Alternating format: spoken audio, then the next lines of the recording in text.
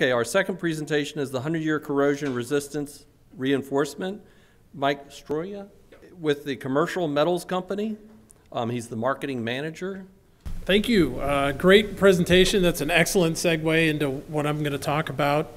Takes some of the duplication out of it. But again, I'm Mike Stroia with Commercial Metals. We do have a booth. We're a national member here. Lauren and JC are with me. JC with Chromex and Lauren with Galvabar. So stop by and say hello. But I'll move into our presentations. I'm going to spend just a couple minutes on Commercial Metals. We focus on these 6 things every day. Our core businesses, recycling, mill products, fabrication, T-posts, performance steel, and construction services. But obviously today we're going to focus on the reinforcement portion of it. This is kind of critical to explain who we are, and this builds into the types of corrosion-resistant reinforcement. We're vertically integrated. That means we control the product from the source to the field.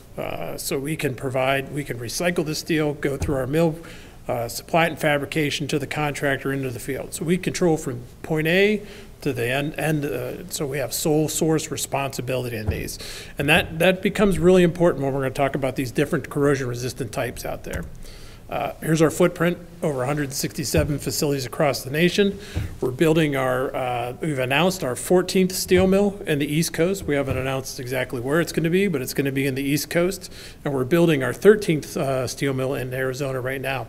The last 4 of these plants, in Durant, Arizona, Arizona again, and then the East Coast plants will be a new mini mill process. So we're actually taking in scrap, continuously feeding the scrap into the melting process and producing rebar continuously. So it's an amazing process and much more efficient if time allows at the end. In the 25 minutes I have, I'll touch a little bit about sustainability and how that's important to the product. So here's the way I'm going to explain the market, and they did an excellent job setting that up with Design Life. If you look at supply chain, no matter what you're buying today, right, it's terrible. You know, whether it's a car or anything. Well, rebar's not much different. Demand is high, supply is not scarce, but some products are more scarce than others. But overall, in 2 years, if you look at 2 years, the uncoated reinforcement's probably up anywhere from 40 to 60%, depending on what type you're looking at. And the coated reinforcement side is probably up about 30%. And that's mostly directly due to the bar costs. Depending on what kind of galvanizing you're buying, there's some increases in the cost of zinc. And certainly the more metals in your uncoated reinforcement are playing a role in that. That I'll explain. So first off, I'll talk about uncoated reinforcement and your decision factors. And we're talking about a 100-year corrosion-resistant market here. There's confidence levels, like he said, in different products, but all these products are currently being designed for some states in a 100-year life. So stainless steel. I'm not going to spend a lot of time telling you that stainless steel is not corrosion resistant. I'm not going to do that. It's not true. But the mostly specified product up there is 2304. You'll get some other versions of it, and certainly there's a myriad of stainless steel reinforcement types out there they could do. But overall, you're looking at something that's really difficult to supply with historical increases. And there's other value opportunities, which was explained earlier. And it's important to note from stainless steel perspective, they're not integrated with the mills. There's 3 fabricators in the country that are approved to fabricate. They're not aligned with the mill. They buy from the mill and they speculate on the market. So availability really comes down to a couple things. It comes down to, do they want to sell it at the price they bought it for from the mill? And right now the answer is no. They're losing thousands of dollars for every load they ship at the speculation prices that they bought. I'll go into a little detail in the Chromex side for those costs of materials and why. I'm not saying it's a bad choice. It's a great choice, and people are choosing it. If you look at the corrosion-resistant market out there, and it's kind of the holy grail for corrosion-resistant rebar, it's the smallest slice out there. It's 10% or less that people are actually specifying that percentage and that long. Maybe growing a little bit more, and we hope so, but there's other options to consider. Low carbon chromium, or Chromex, is ASTM 1035 here. You see down there, and we're specifically talking about the 9100 version. Yes, there is 4100, but it's typically only for a 75-year design life. Not saying you couldn't design it for 100 years, you just probably expect more maintenance out of that. But certainly the 9% chromium 9100 is being specified for that. And here's where it's being. Maryland, obviously, excellent segue into that. Yes, we're very happy with our progress in Maryland and other states, Virginia as well. But with over 1,000 bridges done, it's being used out there. And it's just not just in America, it's North America and Canada as well.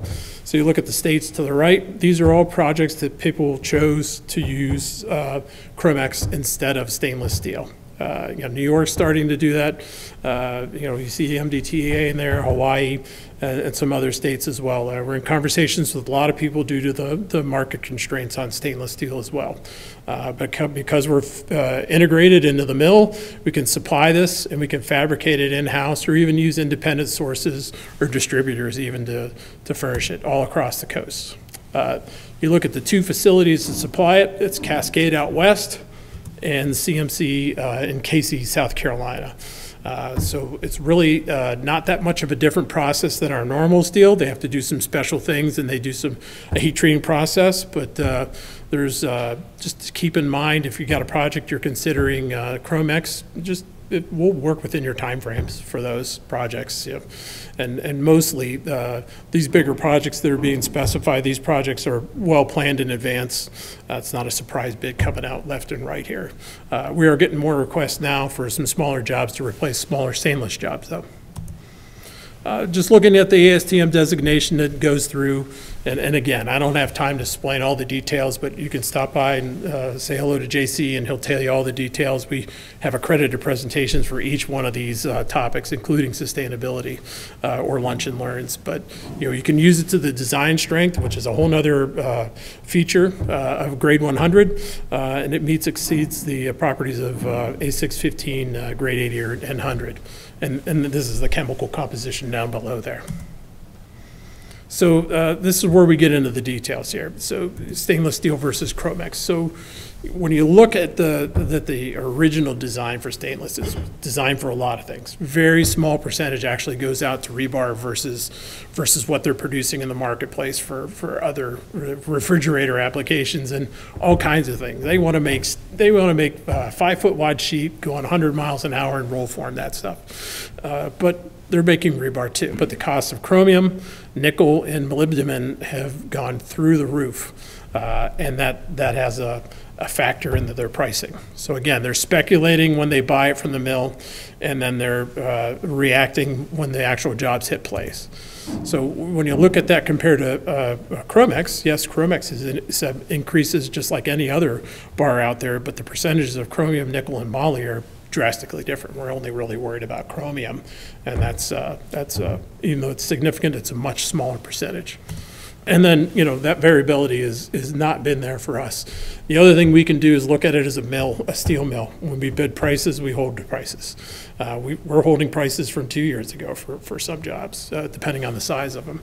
But that's a conversation to have. So I'm sure we have conversations about the pricing and the changes and playing it out. Case studies for Chromex, just little details. I'm just going to pop these up here. These are all federally sponsored studies. You have Kansas at the top there, University of Calgary, University of Akron and Rutgers. Again, JC can touch on each one of these. They have a special case study for each one of these topics. The Akron study was a focus on corrosion and bond strength, where the other ones are more of a focus on corrosion and capabilities and accelerated testing.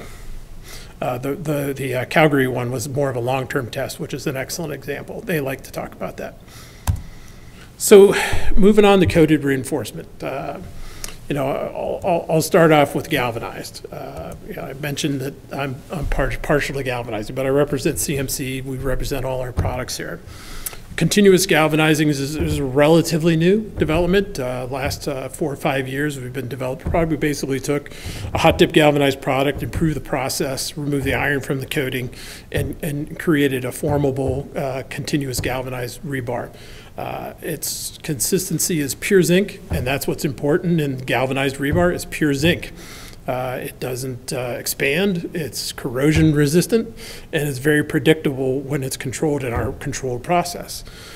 So the thicker pure zinc, and I'll show you the differences in the coatings, is what controls the life of the coating, that makes it more predictable. But this supply chain portion of this makes this an amazing product because we can hold it in inventory, we can push it around the country, and fabricators can use it in their shop and design it and form it just like black bar. But the other possibility or thing that you can do with it is make field adjustments, which is very difficult to do with hot dip galvanizing. With the traditional batch hot dip galvanizing, not knocking that product at all. It's actually the longest demonstrated product in service life out there of any corrosion resistant reinforcement. It was federally specified in the 50s at one time. So it's got the longest history of any reinforcement out there. If you look in the NBI database and some of the oldest galvanized bridges, they're doing well. They're doing very well.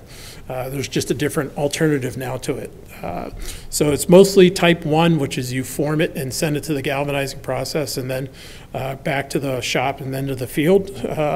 But certainly is available regionally, particularly in the Northeast here. And some pockets in the Southeast and Midwest too. Very damage resistant, both galvanized coatings, and they're designed just like black bar. Just real quick, I'm not going to spend a lot of time on the corrosion protection method for galvanizing, but you have a barrier protection and a cathodic protection. So if you scratch it, chip it, or do anything, you have protection. There is a chloride threshold limit to that. It's usually double to 4 times the black steel, but you know, with the batch process, you get variable coatings. With the continuous process, we're doing some research on chloride threshold specifically for the products now. And here's kind of a photomicrograph to do it, and I'll finish up with a study that shows they're basically linear, or you can specify one for the other, or interchangeable. Hot dip galvanizing has zinc iron alloy layers. It's batch reliant. So the chemistry of the rebar dictates what the coating structure will be. So you can get a variable thinner or thicker pure zinc layer on the surface. The more reactive the steel is, the more that iron will grow to the surface. So you're left with more zinc iron.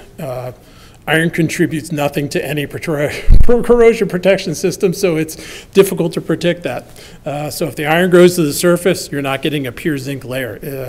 We're in the 1094 process. We're processing well above the minimums, closer to 70 or 80 microns of pure zinc. We have a ternary layer that doesn't allow the iron to grow to the surface, so we can control that process. And then ultimately what happens, and what you want to get to a chloride, you get to a chloride threshold level, and then you have the corrosion protection of zinc.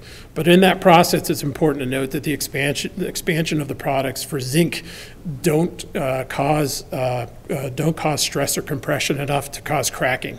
So yes, you'll get cracks from the surface, but you won't get cracks propagating from the bar surface because you don't have that expansion. Eventually, the iron in the hot dip galvanizing will have some stress and compression, where the continuous works more like an anode and a pure zinc anode. But that's kind of the protection method, a typical corrosion model on the left and the galvanized on the right. Bond strength studies, excellent bond strength and lap splice, designed like black bar, like I said. And this is a Kansas study. This is the last slide on the galvanizing before I get to the others. Essentially, it shows you the conventional types of rebar in a 2.5-inch cover and a 3-inch cover. So cheating a little bit, but the 3-inch cover provides a longer life for all coatings.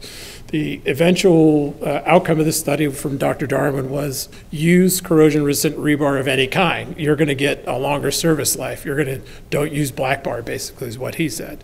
He found that the A767 and A1094 were interchangeable, used the same values for it. And he did find that UV exposed epoxy was going to lessen the life. But you look at the repair cycles in these over 100-year life of these, and you have different variations in there. One repair in a 2.5-inch deck for, well, you have a repair in year 100, so it's a 100-year service life with one repair in year 50. Even epoxy, they're showing it that. So there's just more repair life in there. I'm not going to spend a lot of time on epoxy. It's the most widely specified product out there. It's probably about 80% of the market share for corrosion-resistant reinforcement. But, you know, if you believe that it's going to last 100 years, I don't have a problem with you saying that. Just plan for maintenance. There's maintenance cycles and design life and service life for sure. But this is how epoxy works as a coating. I'm mentioning it here because the next phase we're going to talk about dual-coated products to consider. But you have electrolyte that gets going to the surface and eventually will penetrate, attack the surface, and if there's obviously a pinhole, you have accelerated corrosion there. Those are the concerns with epoxy. Dual-coated, it's a little bit different spin for you here. I got maybe 10 more minutes. I'm doing pretty good. So this is the option to think about. Look at your steel bar, whether it's A615, A706, either one, or even 1035. You know, so you have options there. You can do a galvanized coating or a top coat.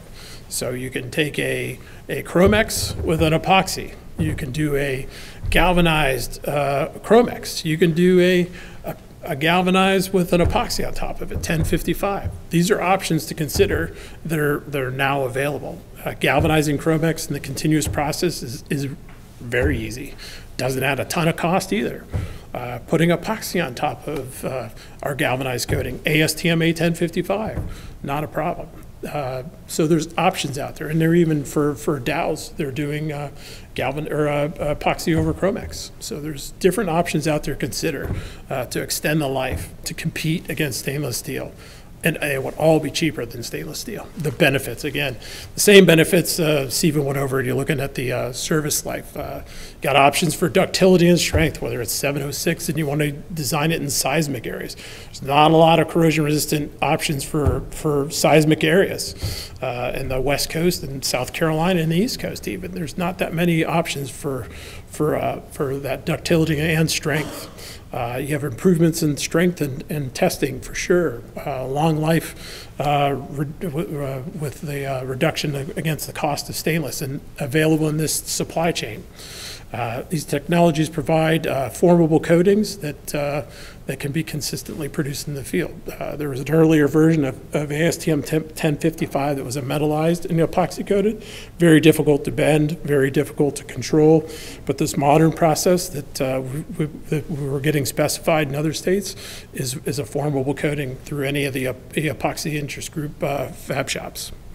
So these technologies increase the corrosion resistance through barrier and sacrificial protections. So it's just an option to consider out there. And kind of wrapping up on the corrosion resistance side and the dual coat, you know, really kind of going over it, whether it's CGR over Chromex or epoxy over continuous galvanizing. There's options that you can stop by and say hello, and we'll talk to you about those. But there's a evaluation at Transit through Texas A&M LSU. This is the way they looked at electrochemical results, and they provided an index. You know, essentially they looked at the galvanized technologies. Said a galvanized Chromex is obviously going to be better than a galvanized by itself, and an epoxy coated galvanized is going to be better than those two. Epoxy has a little bit of an advantage in accelerated tests, so it came out well, but we expect good life out of all these coatings. I have a couple minutes to just briefly talk about sustainability, but it's kind of a buzzword these days, and nobody really thinks about it in the steel option. And it's just a real quick throw through for CMC, kind of a promotional thing, but just talking about it, all these steel guys, whether it's Nucor or our product, we're looking at these options for how we are stewards in the industry and how we look at the future. But I want to really say that, you know, the steel recycling that we do and the steel production, this is a circular economy. So it goes from cradle to grave. We take this pretty seriously. We promote use, reuse. And when we look at it, we can talk about these things. Our scrap-based EAF processes, that doesn't even include our brand new mills that are even better. Our CO2 emissions are 63% less than the global steelmaking average. And what we do in the United States for steel is way beyond what's better than done outside this country. And then even you can take a look at this production and compare it against other technologies like fiberglass. Fiberglass has a very low output and a very low energy, but when you compare that to what we are doing, we're producing way less energy per foot of bar produced. Just looking at our goals for what we have for 2030, we're going to reduce our energy consumption by more than 5%. We've already been over that right now. With the 2 new mills, we'll probably be even higher. Renewable energy use is being increased, so we're buying energy credits. Just a little thought out to the future, we may be able to provide carbon-free rebar someday. What value is to that to you? What value is carbon-free rebar in the supply chain? We can decrease our scope 1 and 2. This is high-level GHG energy emission stuff, but we can also reduce our water withdrawal, which is more on the environmental side as well. And that's kind of it. That's everything we've done. Again, any email questions, Galvabar or Mike Stroia at CMC. Or Chromex at CMC for any Chromex questions. JC and Lauren and I will be at the booth over there for commercial metals if you have any further questions, but at this time I'll take some more. I knew Siva would have a question, of course. Yeah. Yeah. Continuous galvanizing is hot dip galvanizing. No different than the metallurgical. It's a metallurgical bonded steel. It's just zinc without the iron in it. Like automotive steel sheet or Gregory Industries has a continuously galvanized guardrail that's used in every one of the states. They just make it in a continuous process. A tiny bit of aluminum develops a ternary layer, iron aluminum zincate, that doesn't allow the iron to go to surface. We're preheating, and then we're rapidly moving it through, so it doesn't have dwell time to have that residency to have that iron go to the surface, and then we're rapidly cooling it afterwards. Well, aluminum is just part of the bath. It's just a 0.2, 0.3%, very, very small amount, but that's enough to inhibit the iron in the coating. Yeah, we didn't invent the process. Yeah. Yeah, we got a video we can show you, but we didn't invent the process. The process has always been there. We just applied it to rebar. Okay, thank you. Michael. The preceding was produced by the National Center for Pavement Preservation. More information can be found on the web at pavementpreservation.org. Additional support provided by Michigan State University.